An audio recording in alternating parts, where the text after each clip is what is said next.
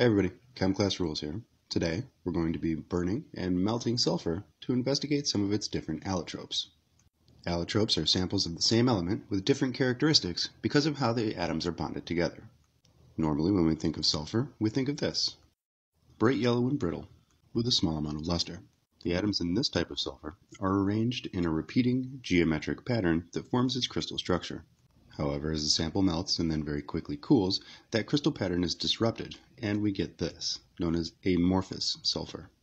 Still bright yellow, but somewhat rubbery and actually kind of sticky. This stuff is really cool to play with, although it makes your hands smell terrible. And if you take that amorphous sulfur and melt it again, and again quickly cool it, you'll end up with another allotrope of sulfur. This time with a deeper reddish-brown color, and the consistency more like rubber instead of chewing gum consistency of the yellow amorphous sulfur. Here's a great shot of the sulfur melting and dripping into a beaker of water. Notice the color of the drops when they fall into the water.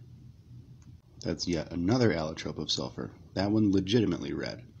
Here it is, heated up in bulk in a beaker instead of burned slowly over the flame.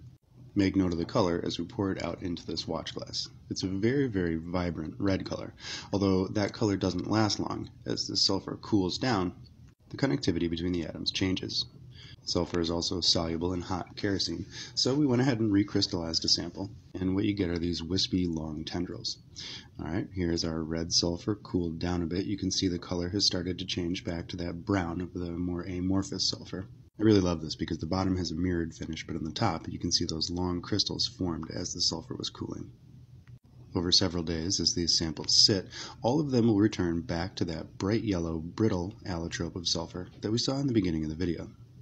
And just for comparison, here's our original sample, and a little bit of our amorphous drips that have been sitting for a few days. You can see they've already started to return back to that yellow color. Alright everybody, the universe is full of wonder, and you should be too. And as always, thanks for watching.